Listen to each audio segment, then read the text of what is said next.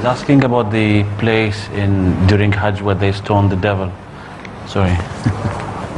You come here to... Sorry, sir. She's asking about the place during Hajj where they stoned Iblis. She's asking... three Jumras, huh? Yes, and she's asking why specifically they have chosen that specific place.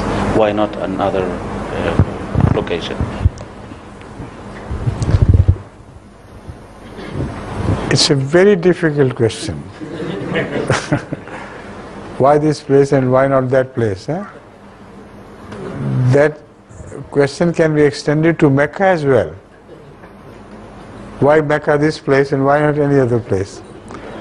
So it's just a guesswork.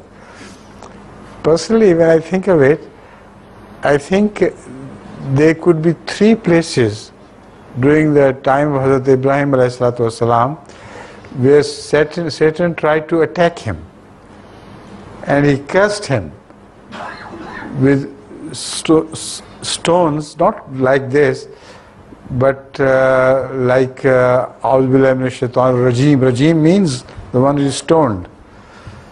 So he might have sent Lanat to Satan and made him run away. So those spots particularly were chosen by God to throw stones as symbols, to remind you that you will not be able to kill your Satan with these stones, but turn to the real stones of A'udhu Billahi Minash Shaitanir Rajeem and pelt your Satan with those stones. I think that is a symbolic message, and that's all.